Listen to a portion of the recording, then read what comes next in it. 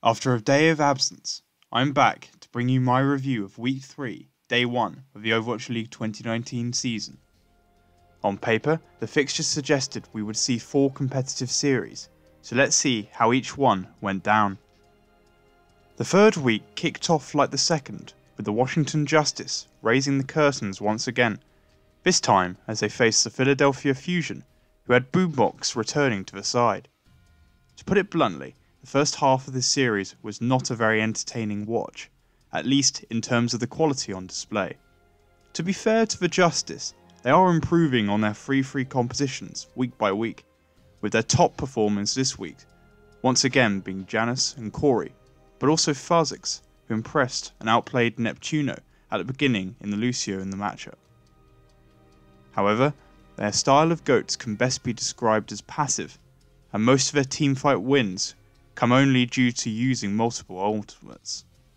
Philadelphia, on the other hand, even with Boombox returning, looked really poor to begin with, and the one map loss to Washington was ugly even in the kindest terms, as they unveiled a strange triple DPS composition that didn't seem to work. Sado in particular looks really uncomfortable on Reinhardt, leading to some to call for Fraggy to return to the lineup. With this problem apparent, it took until the third map, where Boombox and Carpe took over like week 1, that Fusion really took hold of the series, eventually winning out 3-1. The result not a surprising one, but one which will concern Philly fans moving forward, as it appears that they can only find success when running Winston GOAT. Seoul Dynasty faced the Boston Uprising in the second game of the day, and it was interesting to see that the analysts and casters expressed similar expectations about Seoul as I did, with us looking forward to seeing Michelle on Sombra played into a full-strength 3-3 of Boston, with Fusions and Colour Hex in the lineup. Instead, Seoul not only largely refused to play the Sombra, but played mirror matchups often, which became their undoing, with the Uprising consistently outperforming them on these occasions. With their full-strength squad now active, the Boston Uprising returned to their Week 1 form, and overall came out on top in the back-and-forth mind games with Seoul over the use of their ultimates, with better synergy and combinations of their ultimates finding success.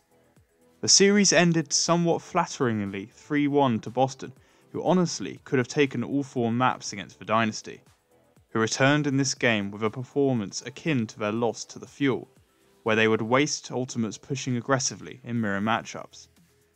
Ryu Jae Hong in particular had a very poor game and would panic and use his Transcendence too early to cover for the over-aggression of his team, which left them vulnerable to Gravitons. Once again, despite the highlight bomb plays, it was perplexing that they did not run Michelle more on Sombra, and it concerns me greatly that this is either warning signs of further coaching problems, or poor interior shot calling at work.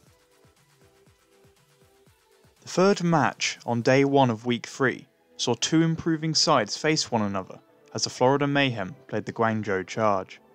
This series saw Reply and McGravy filling in for half of the maps for Tvik and Zephyr, and they both performed well. McGravy in particular stood out playing Diva on Numbani, to a higher level than Zephyr was before him. The first map went the way of the Charge, on the back of some crazy Widow and Ana play from Happy and Shu, who alongside the tanks of Hotbar and Rio, have been impressive pieces for this Guangzhou side so far this season.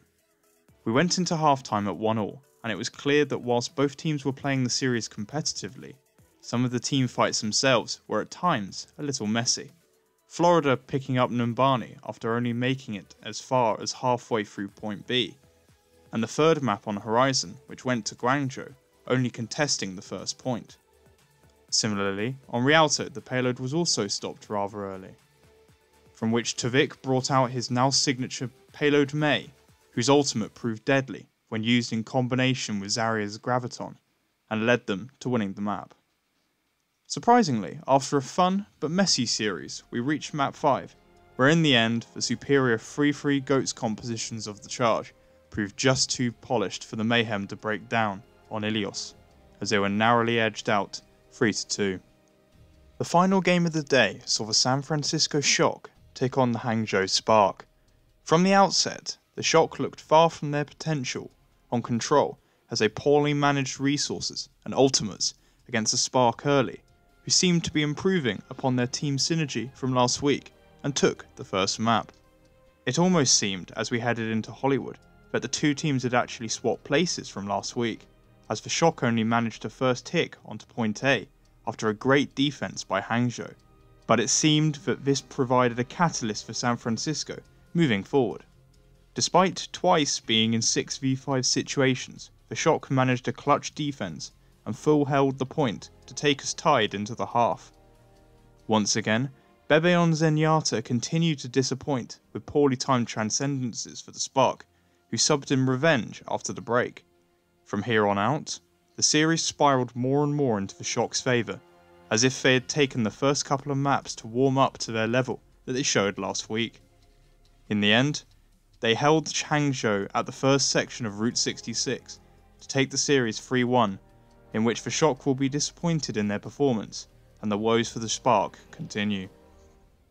Now looking at my predictions, I started this week a lot better than last time, as I finished 3-1.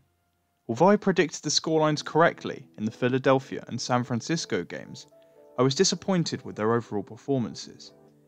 The Mayhem put up a tougher fight than I imagined as they continued to grow, and if only Seoul would actually manage to play Sombra, they might have had a better chance of winning the series. As we head into day 2, we have what looks to be an outstanding day of matches. The LA Gladiators kick us off in what should be an even series against the London Spitfire, before the Toronto Defiant look to defy the odds once more against the New York Excelsior. The Vancouver Titans face a trap game against a solid LA Valiant side, looking for their first win, before we end the day with the exciting and unpredictable showdown between the Shanghai Dragons and the Chengdu Hunters. And with that, I'd like to thank you for watching. Expect reviews of the day's games for the rest of the week, and check out my Week 3 preview and predictions if you haven't already. Be sure to like and subscribe if you haven't for more daily Overwatch League content moving forward.